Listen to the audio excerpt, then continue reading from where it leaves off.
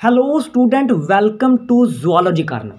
Dear students, today we are going to discuss about a more interesting topic. I mean vestigial organs and their examples in humans. Dear students, today's topic is going to become a more interesting topic of the day. So let's go ahead. Dear students, vestigial organ in humans वो organs होते हैं जो इंसान के ancestor के अंदर मौजूद थे और अपना रोल भी प्ले करते थे, लेकिन आज इंसान के अंदर उनका फिजिकल और अपेरेंट एग्जिस्टेंस तो है, लेकिन उनका कोई स्पेसिफिक रोल या स्पेसिफिक फंक्शन नहीं है। हम इनकी डिफरेंट एग्जांपल लेंगे और इनको डिटेल में डिस्कस करेंगे। इससे पहले मैं आपको थोड़ा सा इंट्रोडक्शन दे दूं कि इंसान के अंदर वेस्टिजियल ऑर्गन कौन कौन से हो सकते हैं। डियर स्टूडेंट्स, इंसान के अंदर मोस्ट अपेरेंट जो वेस्टिजियल ऑर्गन है वो है अपेंडिक्स। नंबर 2 है कुछ इंसानों के अंदर टेल का बन जाना। नंबर 3 है मेल निपल्स।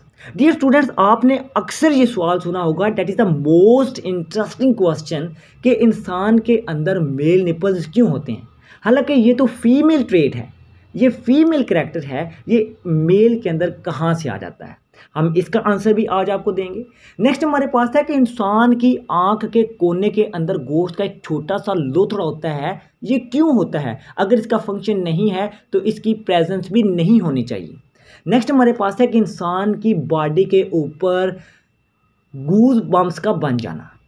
नेक्स्ट हमारे पास है कि इंसान के बच्चे की पैदाइश के वक्त इंसान का बच्चा ग्रेस पर रिफ्लेक्स क्यों शो करता है। हम इन सारी चीज़ों को डिटेल में डिस्कस करने जा रहे हैं। इससे पहले हम देख लेते हैं कि वेस्टिजियल ऑर्गन को डिफाइन कैसे करना है। Dear students, if we define the vestigial organ we define it as well rudimentary organ.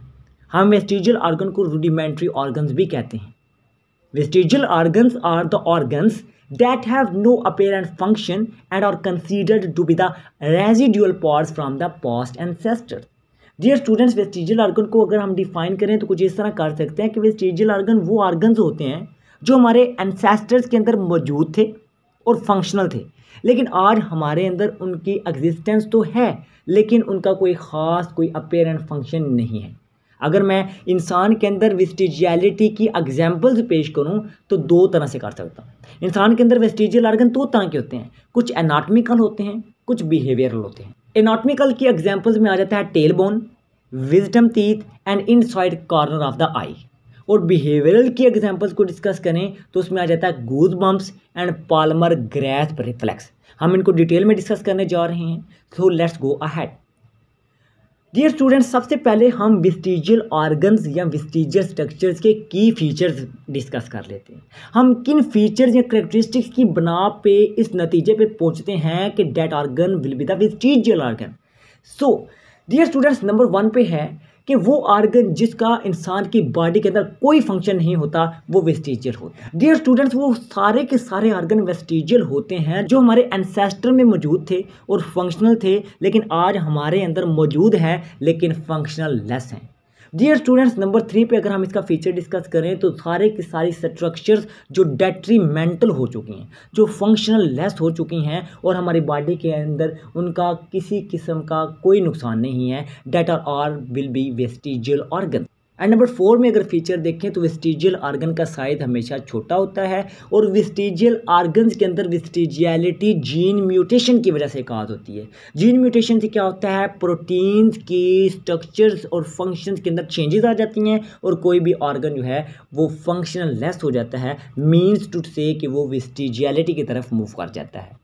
Next अगर हम देखें तो वेस्टिजियलिटी इंसान के अंदर दो तरह की होती है। डियर स्टूडेंट्स, नंबर 1 पे है एनाटॉमिकल वेस्टिजियलिटी और नंबर 2 पे आ जाता है बिहेवियरल वेस्टिजियलिटी। डियर स्टूडेंट्स, हम इनको डिफरेंट एग्जांपल से डिटेल में डिस्कस करेंगे, so let's go ahead. Dear students, सबसे पहले हम एनाटॉमिकल वेस्टिजियल ऑर्गन को डिस्कस करेंगे। इसमें हम मुख्तलिफ एग्जाम्पल्स लेंगे। फॉर एग्जाम्पल हमारे पास साइनस है, नंबर 2 अपेंडिक्स है, नंबर 3 कॉकेक्स है जिसे हम टेल बोन भी कहते हैं। It's a very interesting question कि क्या इंसान के अंदर भी टेल हो सकती है, हम इसका आंसर भी आज आपको करेंगे। नंबर 4 विजडम टीथ, नंबर 5 इंसान की आंख के कॉर्नर में मौजूद गोश्त का लुथड़ा जिसे हम थर्ड आईलिड का नाम भी देंगे, और नंबर 5 पे आ जाता है हमारे पास मेल निपल्स। ओके, हम इनको वन बाय वन डिस्कस करते हैं। नंबर 1 पे हमारे पास है sinuses. The face of human consist of pockets of air called sinuses. Dear students, इंसान के फेस को अगर देखें तो इंसान के फेस के अंदर हवा की पॉकेट्स बनी हुई होती हैं, उनको साइनसेस कहते हैं। अगर उनके अंदर इन्फेक्शन हो जाए तो इंसान के अंदर एक डिजीज़ काज होती है जिसको हम साइनोसिटिस कहते हैं। डियर स्टूडेंट्स, साइनसेस के बारे में रिसर्चर्स का ये ख्याल था कि sinuses are involve in the voice resonance and filter and add moisture to any air. वो हवा जो हमारे सांस के ज़रिए हमारे बॉडी के अंदर मूव करती है उसको मॉइस्चराइज करने में और फिल्टर करने में इसका रोल होता था, और आवाज़ के उतार चढ़ाव में भी इसका रोल होता था। Dear students, the word sinus is most commonly understood to be the paranasal sinuses that are located near the nose and to connect the nasal cavity. There are 4 paranasal sinuses that are maxillary, ethmoid, sphenoid and frontal sinuses. Okay dear students, next हमारे पास number 2 पे example of anatomical vestigial organ आ जाती है appendix. It is one of the most commonly known vestigial organ. This finger-like tube closed at one end arises from the vermiform process. This finger-like tube connected to the cecum. Dear students, अगर हम appendix के function की बात करें कि हमारे ancestors के अंदर इसके क्या रोल था, then in prime ancestors the appendix is believed to have brought about the digestion of cellulose.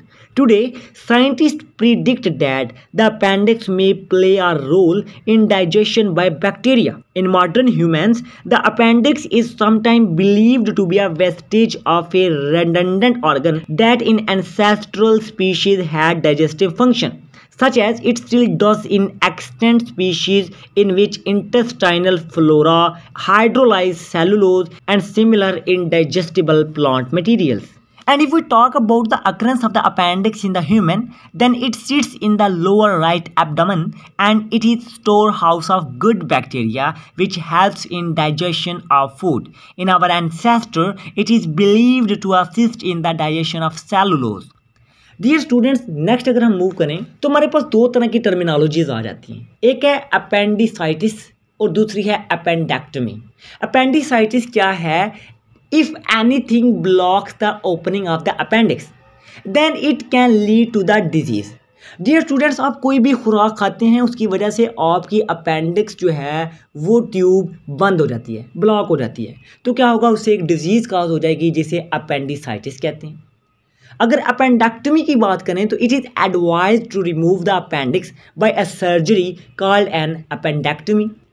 कोई खुराक खाने से अगर अपेंडिक्स ब्लॉक हो जाए तो इसका एक ही ट्रीटमेंट है कि उसे सर्जिकली रिमूव किया जाए। इस प्रोसीजर को अपेंडेक्टमी कहते हैं।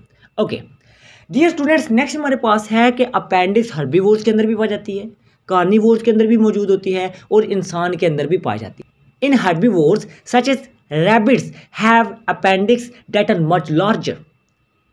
चूँकि हर्बीवोर्स सेलुलोज कंटेनिंग डाइट लेते हैं, लिहाजा इनके अंदर अपेंडिक्स फंक्शनल है। अगर हम कार्निवोर्स की बात करें सच एज लायंस की, they have an appendix but it is not of any function. इसका कोई रोल नहीं है। क्यों? क्योंकि कार्निवोर्स सेलुलोज कंटेनिंग डाइट लेते नहीं हैं। अगर हम ह्यूमंस की बात करें, in modern humans the appendix is sometime believe to be wastage. इंसान के अंदर अगर बात करें तो इंसान के बाप दादा के अंदर वेस्टिजियल ऑर्गन नहीं था। इंसान के बाप दादा के अंदर अपेंडिक्स फंक्शनल था। क्यों? क्योंकि इंसान के बाप दादा रफ फूड खाते थे, वो सेलुलोज कंटेनिंग डाइट लेते थे, तो उसको डाइजेस्ट करने के लिए अपेंडिक्स का होना और फंक्शनल होना ज़रूरी था। लेकिन आज इंसान की diet with the passage of time change हो गई है, लिहाजा अपेंडिक्स का फंक्शन आज मौजूद नहीं है। That is the reason it becomes wastage. Okay dear students, next हमारे पास नंबर 3 पे है coccyx. This is the residue of the lost tell. It is often termed as the tail bone. It forms the last part of the vertebral column.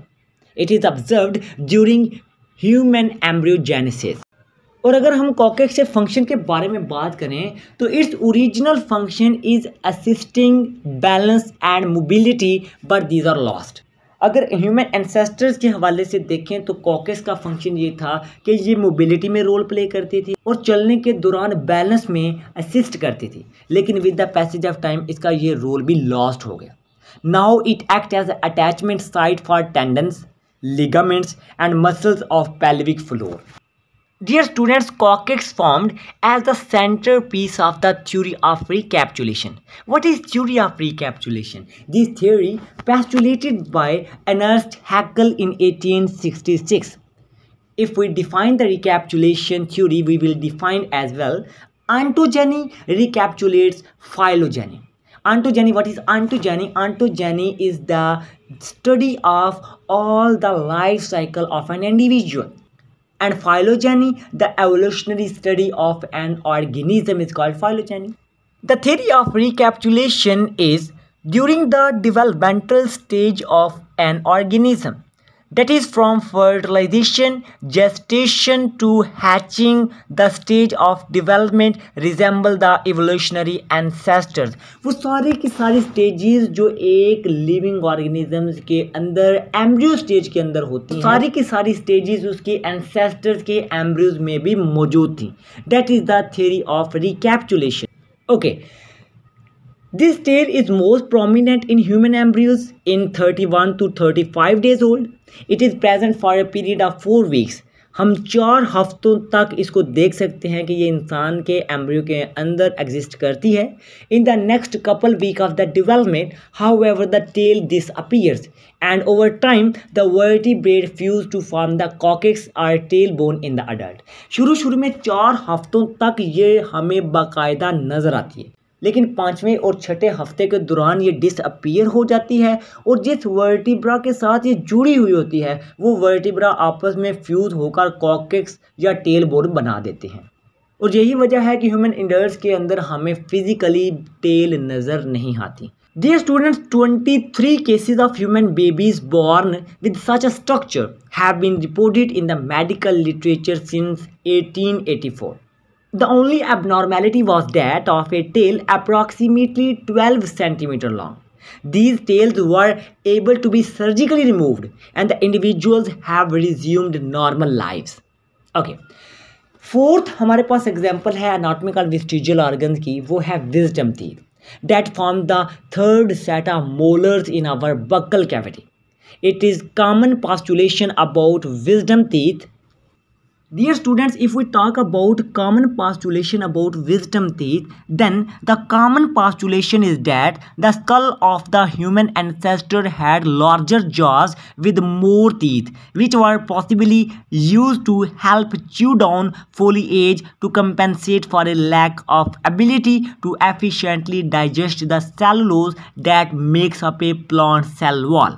As human diet changed, smaller jaws were naturally selected, yet the third molar or wisdom teeth still commonly develop in human mouth. In modern human population, wisdom teeth have become useless and often present harmful complications to the extent that surgical procedures are frequently performed to remove them. अगर हम इसकी reasons को discuss करें कि wisdom teeth कैसे remove हो गए और कैसे फंक्शनलेस हो गए, तो 2 तरह की रीजंस हमारे सामने आती हैं. Number 1, little space for wisdom teeth to grow, and number 2, ancestors lost them normally.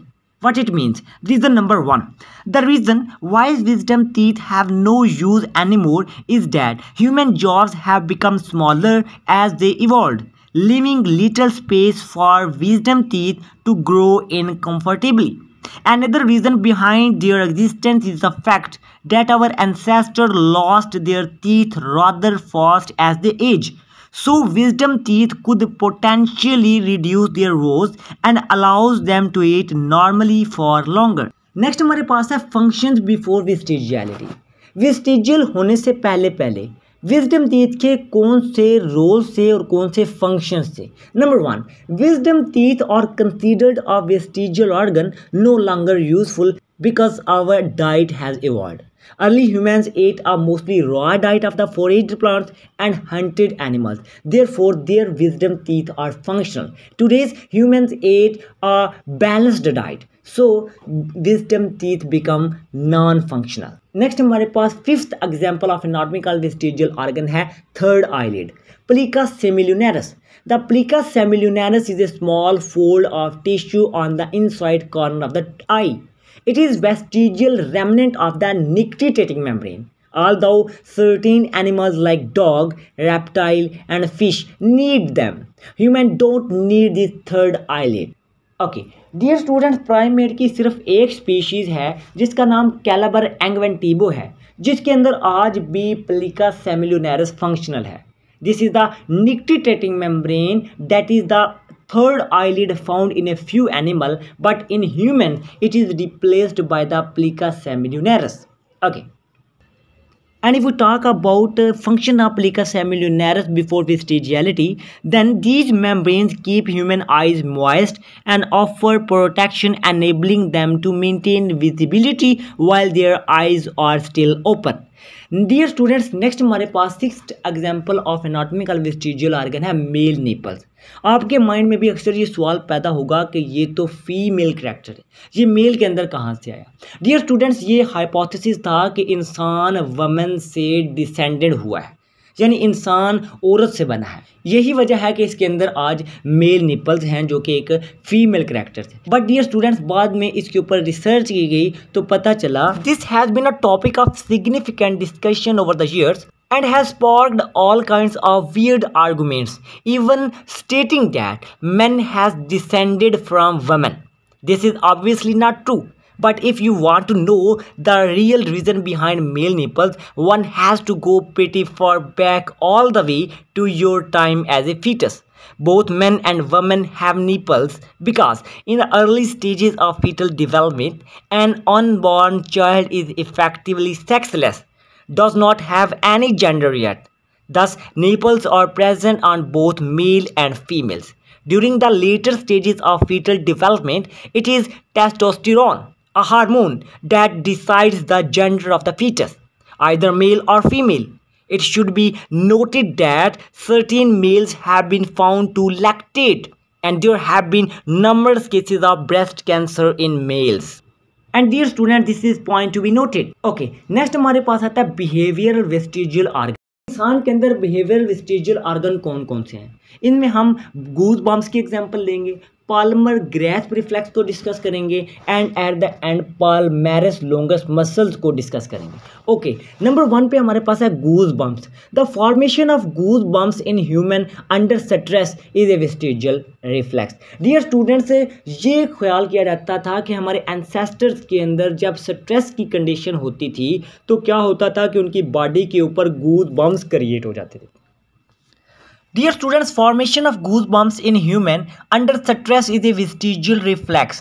A possible function in distant evolutionary ancestors of humanity was to raise the body's hair, making the ancestor appear larger and scaring off predator. Raising the hair is also need to trap an extra layer of air, keeping an animal warm. Due to the diminished amount of hair in humans, the reflex formation of the goosebumps when cold is also vestigial. Dear students, not only goosebumps are formed in ancestral human beings, but goosebumps are not just to alert you of cold, but also erector pili. What is the role of erector pili? Dear students, goosebumps are not just to alert you of cold, and in many creatures, fear and confrontation cause muscle fiber called erector pili to activate, forcing hairs to stand up as shown in the figure and make the animal appear larger and more threatening. That would have been useful to your distant ancestors, those hairy beasts. Okay, next हमारे पास है Palmer grasp reflex.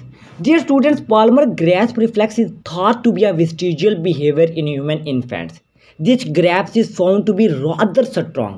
Dear students, according to our research, some infants, 37% according to the research of 1932 study, they stated that some infants are able to support their own weight from a rod. Dear students, 1932 में ये research की गई कि इंसान के बच्चे के अंदर पाल्मर ग्रैस्प रिफ्लेक्स इतना स्ट्रांग होता है कि अगर हम उसको एक रॉड के साथ लटका दें तो वो रॉड के साथ अपने सारे के सारे वेट को स्टेबलाइज कर सकता है. ओके, नेक्स्ट हमारे पास है पाल्मेरस longest muscle. Dear students, about 16% of the human population doesn't have this muscle. 16% इंसान की आबादी के पास ये मसल नहीं पाया जाता। साइंटिस्ट का ख्याल था कि इंसान के अंदर ये मसल इसलिए पाया जाता है ताकि इंसान की ग्रिप अच्छी हो, इंसान चीज़ों को आसानी से पकड़ ले और मजबूती से पकड़ ले। That is the palmaris longest muscle that became vestigial in human beings. Dear students, that is the platform from where I choose the data and present in front of you. Thank you so much.